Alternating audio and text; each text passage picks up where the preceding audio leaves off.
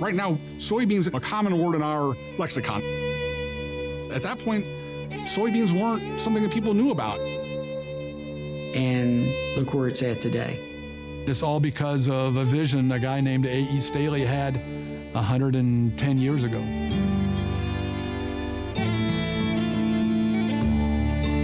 A.E. Staley. A.E. Staley. A.E. Staley. Augustus Eugene Staley. What a man. The man who had done more for the American farmer than any other man alive. He changed what this community was. He treated his employees like his own family. I just can't imagine, to have a boss take care of you like that. The number of families that have been touched by this company is mind-blowing. That fire in Baltimore ravaged the city, but it really did damage to the warehouse district. The only thing that saved him was his reputation. His honesty and integrity were bankable.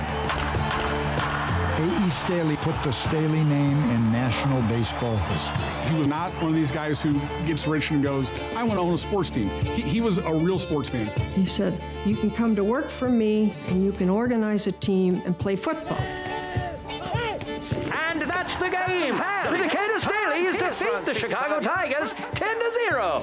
Without the Staleys, there would be no Chicago Bears. That's pretty cool that the Chicago Bears originated in Decatur. A.E. Staley changed the course of history. He was ahead of his time. People knew they were witnessing something hardly seen before.